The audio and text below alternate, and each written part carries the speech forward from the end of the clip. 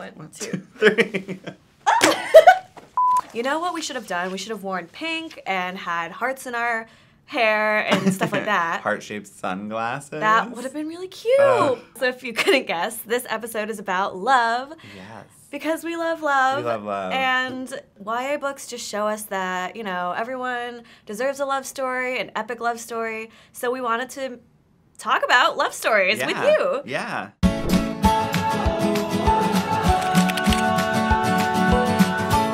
Hey guys. Welcome to episode 6 of Is This Real Life? And now we have socks. So as you know, Epic Reads has gotten some merchandise. We have fabulous t-shirts, which you can find here somewhere. We're here. And now we've added to that collection socks. Beautiful socks. Mm-hmm. Everyone needs a pair of socks to keep their feet nice and warm. Yeah. And they have books and cats. And that's all you really need in life, right? So books and cats, yeah. Check them out. So today we're talking about romance and what your favorite YA trope is and what your favorite, you know, OTP is, which I had no idea what that meant, by the way, so. Means one true pair. So what is your favorite romance trope and your favorite OTP? I think my favorite is Stuck Somewhere Together. Okay. And you know what? I think I'm just gonna, I think this all connects. So, Stuck Somewhere Together. Yes. My one true pair, or my OTP, would be Katniss and Peeta. That does go together. Yeah, because they're stuck in like a arena. cave. Yeah, well, yeah. Well, yeah. The arena and then the cave in the arena. Oh my gosh. So my OTP is not even like really in print, but it exists in fan fiction, which is very important. And it's Draco and Hermione. Hermione. Wow. I'm 1000% Hermione. Huge super fan. Okay. Because it's like the biggest enemies to lovers, like a Slytherin and a Gryffindor. You can't get more opposite. And, you know, evil and good, but is he really that evil? And I mean, she's the best, so like. I mean, it's opposites attract. Okay, so we want to know what your OTP is. Yeah. How do you feel about our OTPs? And do you ship Ron and Hermione, or Draco and Hermione, or should we someone even else? Throw Harry in there, or Victor he Crumb? did Is that? I don't know. I mean, yes, you can comment on those. Yeah, let us know. I don't know. So let's just get into the books and everything. So another favorite trope of mine is the love triangle. So, you know, that's when one person suddenly, inexplicably finds themselves, you know, being admired by two people, not just one person, but two. Which, like, yeah, so much trouble. And I remember that being Twilight for one of my first really big love triangles, you know. Yeah. That's also a very big fandom. Yeah, wait, what's your OTP? Twilight. I really like Jacob. Me too. Okay, wait, yeah, I was gonna say you guys are gonna hate this, but I'm Team Jacob. Me too. Sorry. That friendship but not is like sorry. beautiful. Yeah, it's so beautiful. So another love triangle that is brand new. This book is coming out next year, but we got an advance copy, and it's called Love Boat Taipei. I just hit myself. Love Boat Taipei by Abigail Hing Wen. I am so excited for this to come out. First of all, the cover is gorgeous. Yeah, even the back. I mean, yeah, I love this. It's so colorful. Yeah, I love the hand lettering and her face and this artist. I stalked her on Instagram very soon after, and she is so cool. Artists are just so cool. I know. So this story follows a girl named Ever Wong. She's a first-generation Chinese-American in Ohio. This is very much a love triangle because there's two boys. There's one who is literally Wonder Boy because he's basically every Asian American parent's dream. He is like a super genius and sporty and athletic. And then there's the bad boy who is mysterious and very wealthy but very guarded. I already know who I want her to be with. I mean it's the bad boy because I'm sorry, it's just such a great. I know that it could be wrong, but like I want it to be right. So you guys have to read this book when it comes out. You can pre-order it now, and yeah, it's a blast. Yeah. Can't wait for it to go out into the world, and then everyone can be fighting over team. Wow. Which team they're on. Okay, so one of my favorite tropes is enemies to lovers. And there's this book called The Duff that they made into a movie with Mae Whitman a couple years ago. And so the main character, Bianca, and this guy, Wes. Wes is trying to get with Bianca to get to her friends. Oh. Bianca's using Wes as, you know, kind of like a therapy. Like, I don't know if that's the right word. Not therapy. She's like using him as distraction. She's using him as a distraction from her home life. Oh. They can't stand each other. He's so rude to her. I mean, she's using him. He's using her. Oh. It's like this whole I already thing. love it. Oh my God. And then maybe they fall in love. Maybe these opposites, you know, friends, enemies, whatever, maybe they can make it work. Another trope is opposites attract. And I wasn't sure if I should classify this book in enemies to lovers or opposites attract. It's kind of both of them. And this book is Like Water by Rebecca Podos. And it's about these two girls who have pretty different personalities, and initially end up disliking each other. These two girls bicker constantly, but you know, somehow are always stuck together also. So one day, Savannah needs a ride, and no one else can help her but Leah, and just situations like that where it forces them to grow closer, and so they eventually, you know, hate each other, and then they're friends, which is really nice, and then eventually they become something more, and this just is a really, really well-written book. I really like this author's writing, and she also has another book that just came out called The Wise and the Wicked, but I highly recommend this for any type of romance that you want to read. So one of the other tropes that I really, really like is friends to lovers. This one gives you like that like slow burn build up, which is like so satisfying in the end.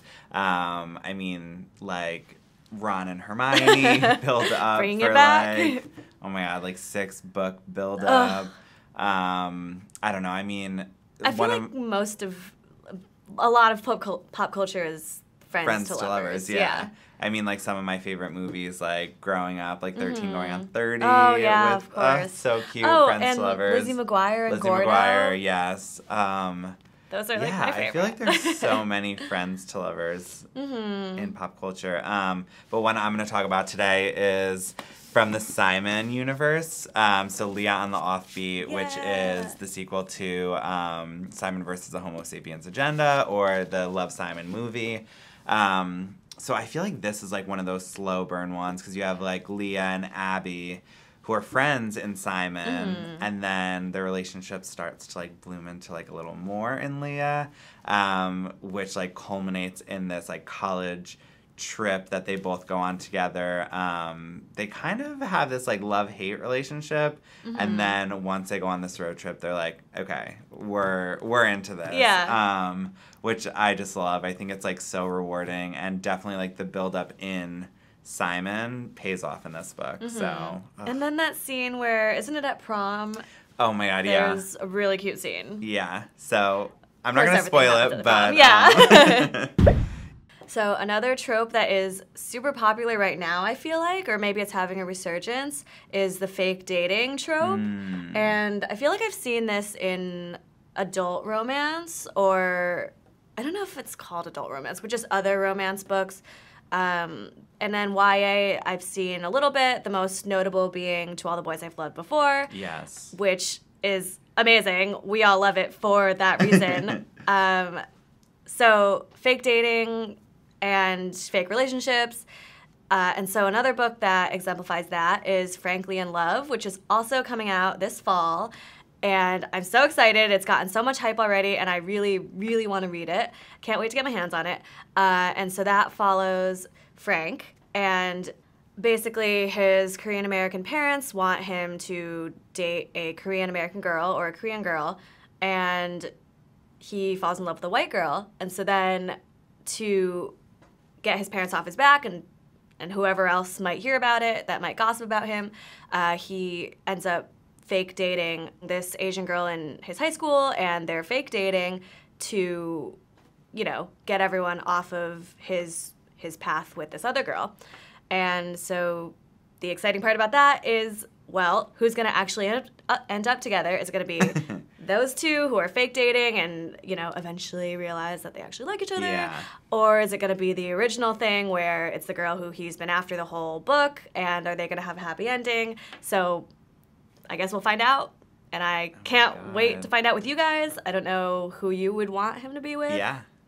Yeah, so I also love the star-crossed lovers trope. I mean, I feel like this one is, like, dates, like, back to, like, Romeo and Juliet. Like, yeah, they're, like, doomed from the start, but, like, they just, I don't know. They literally can only be with each other in death. So that's yeah. as star-crossed as you're going to get. Yeah. So they both die at the end. This one, like, even from the title, you're like, this is how it's gonna be. They're not making it out of this book. So the two main characters, Mateo and Rufus, they, like, find out that they have one day left to live, and they both just, like, want to spend it together. It's so sad. They, like, know how it's gonna end, but they're just like, you know what, we're gonna go out with a bang, and, like, and they totally do. They do. So it's like a meet cute, but, like, a meet sad. Yeah, like, it is a meet sad. Where they can only be together for one day. Yeah. That's a trope that you want to read if you're, like, looking for some heart-wrenching. Yeah, like, you really want to get in the feels. Maybe you want a good cathartic cry, you know. Yeah. Yeah. What's the last book that you guys cried at? I want to know. Because sometimes I'm just like, I need that. Yeah. I need that moment with maybe just, like, I don't know, hot tea on, like, a rainy night.